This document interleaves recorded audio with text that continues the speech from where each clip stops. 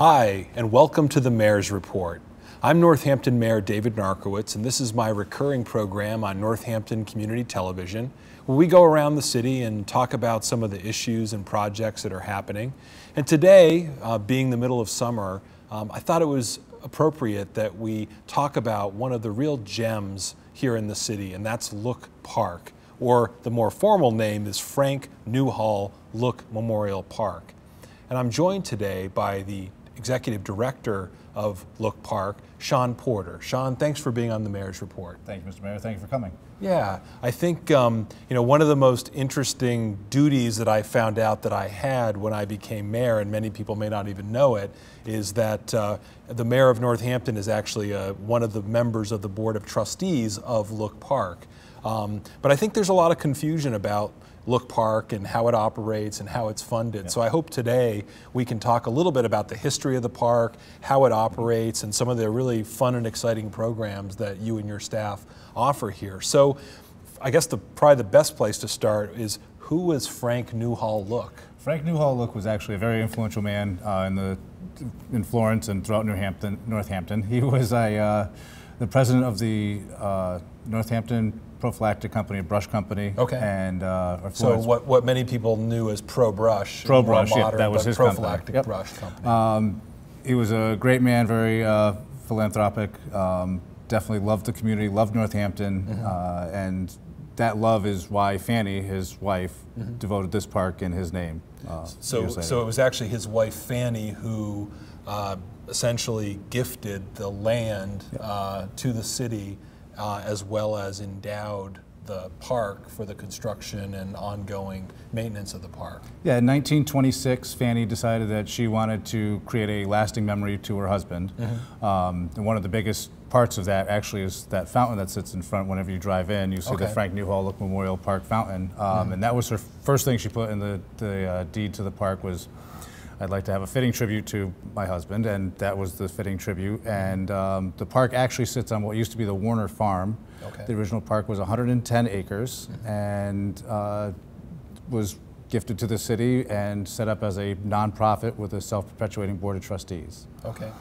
So there's a board of trustees, 6 members. Yes. One of them is the mayor, whoever the mayor happens to be. It's me now, but it's whoever the mayor is, ex officio. And part of that as well, not just the construction of the park, et cetera, but then there's also a trust to help pay for maintenance of the park going forward. How long did the construction take? I mean, this must have been people see Look Park today, it must have been quite an undertaking to build out the park over time. Yeah, it's actually quite an impressive feat. Robert Washburn Beale, he's a landscape architect out of the Boston area. He came down and was really kind of blown away by the features the park had. Some things people don't realize is where the gazebo is, you used to be actually able to see Mount Tom. So that was the Mount Tom lookout. Now that the trees have grown so tall, it's not a visible spot anymore. Yeah.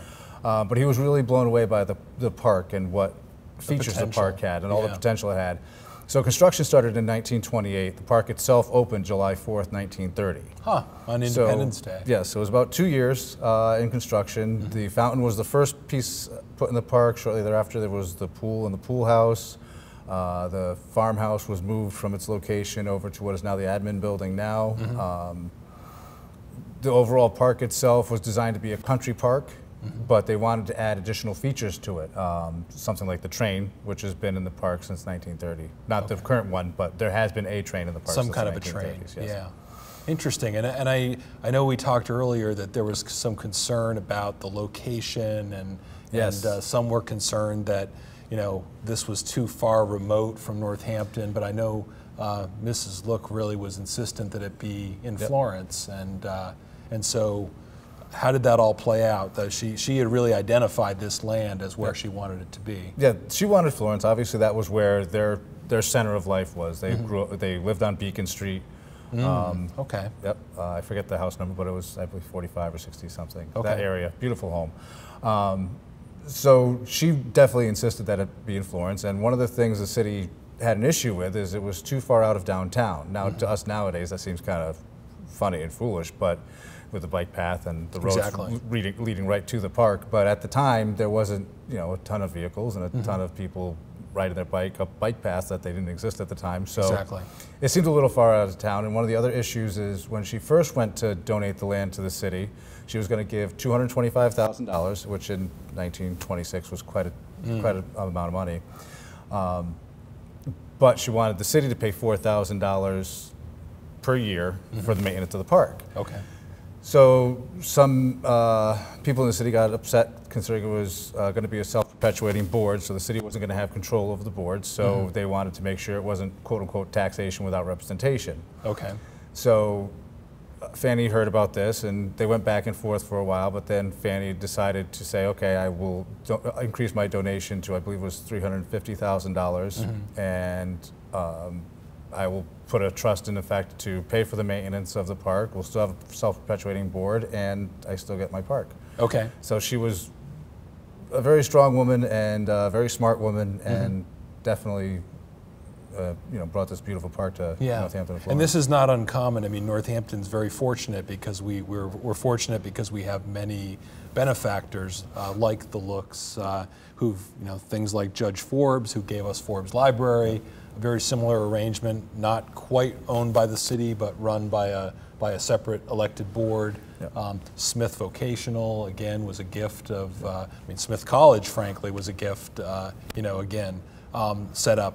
And so one of those really unique arrangements. But I also think it's important, especially what you just said, because I think oftentimes people come to the park and they assume it's a city park. Right. Because many towns around us, you know, have city parks, Forest Park, places like that, right, that are actually municipally owned, municipally maintained. It's part of the budget. So there's no city tax dollars that pay for the operation of this park. Right, that's one of the really beautiful things about this park is that this 157-acre, beautiful, pristine park with great attractions for the kids, that's a safe, family, fun, affordable place, doesn't cost the taxpayers anything unless they drive in. And at that, it's really not that horrible, especially for season pass holders in the area. The park doesn't cost any tax dollars, it's self-funded.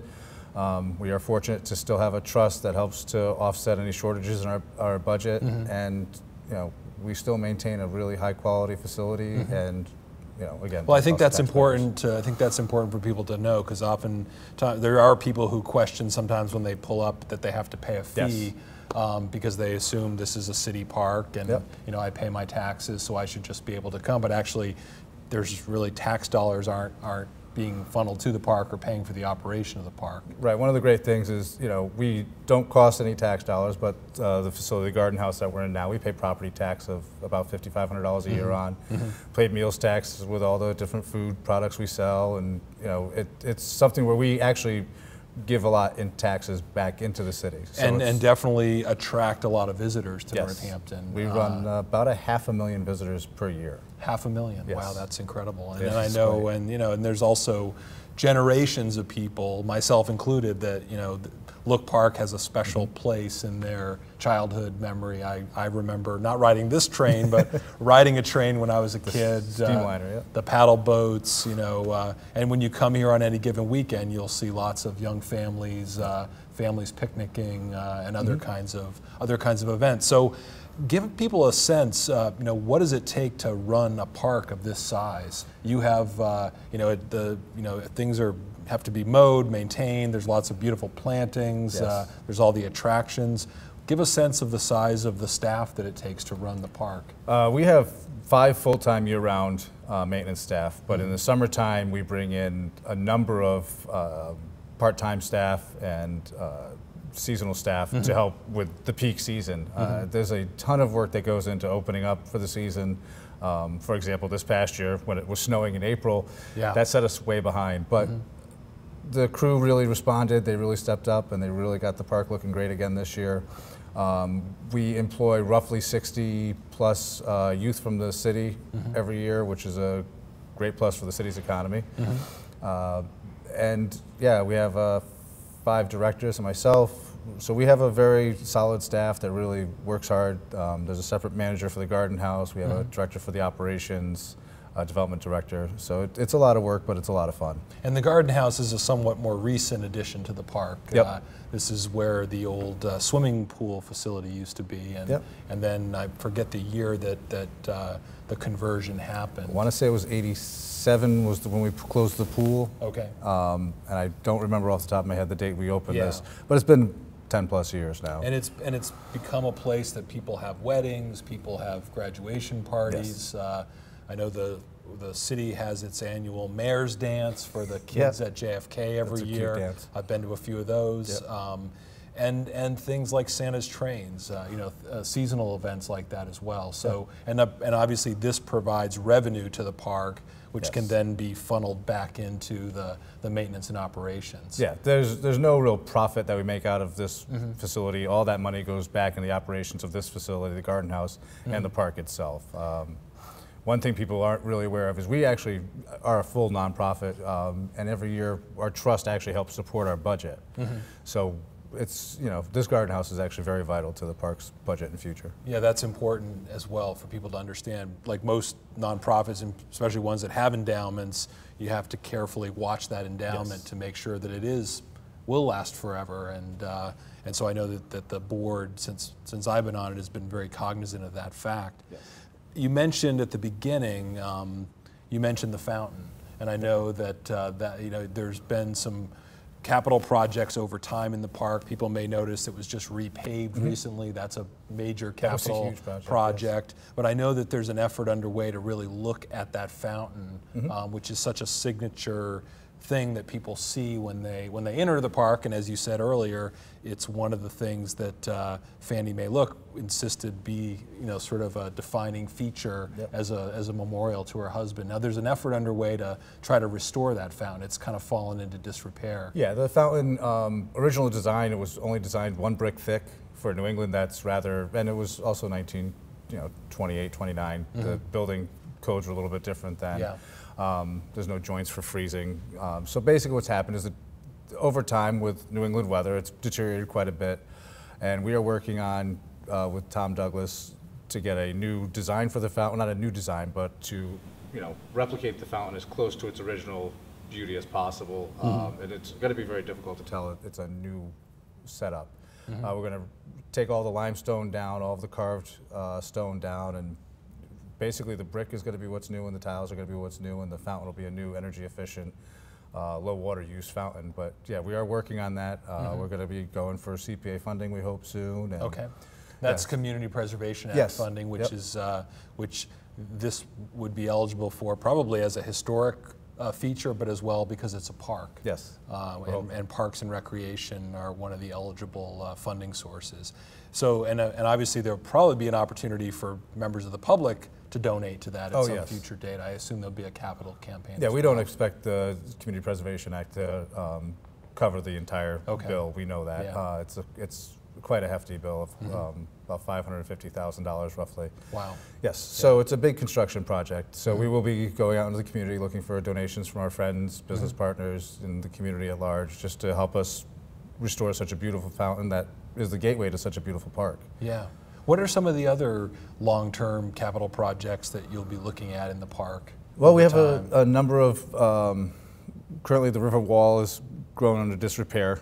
That's a fairly large project, and because it runs along the river, there's a lot of regulations. Right now we have an engineering firm looking at that to kind of decide to what extent it needs to be repaired and what the actual cost will be.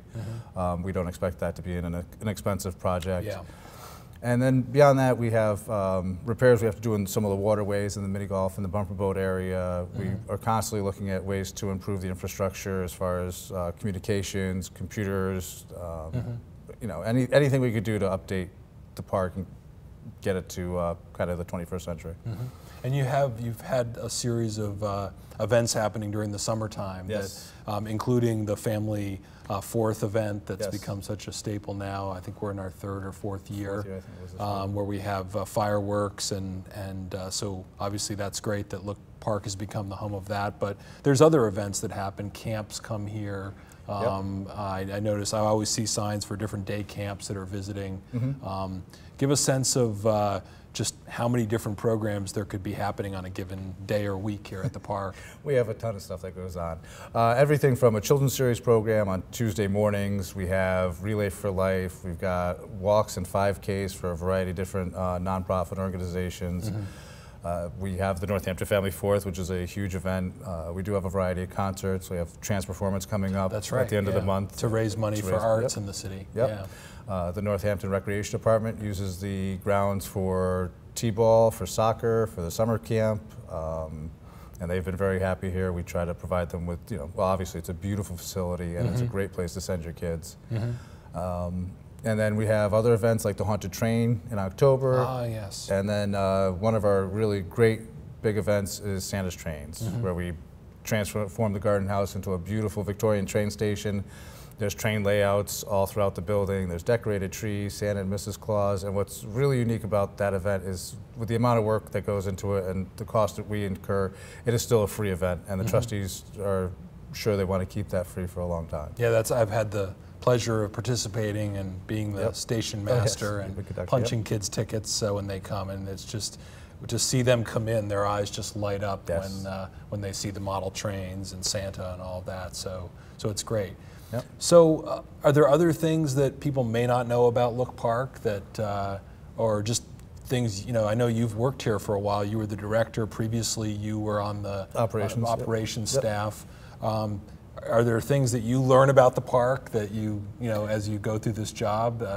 There's such a rich history of the park. So are there any of those kinds of tidbits or historical tidbits that you find interesting that people may not know about the park? The park itself, just the history of the park. For example, I'm the 4th executive director of the park in 86 years. Yeah, that's interesting. Most of the directors stay 30 plus years. It's kind of one of those positions that once you're here, you never want to leave. You can't really be coming into a beautiful park like this every day. A famous name you hear a lot is Vic Christensen. He was the police chief for the park.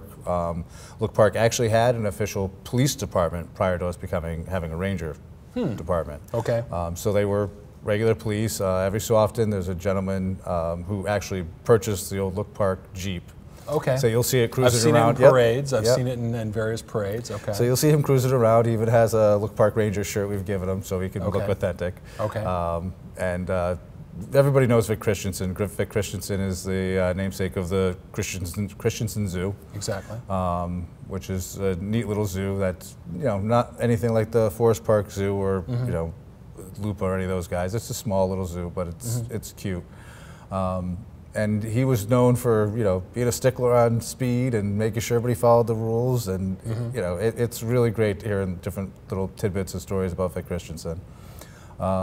And then you followed in the footsteps of Ray Ellerbrook, who was a legend, in Northampton and was our city's longtime recreation director, and have some of our rec fields named after him. So that's impressive that for a park this old, you're in rarefied company as one of only 4 executive directors. Yeah, the first gentleman I believe stayed almost 30-something years.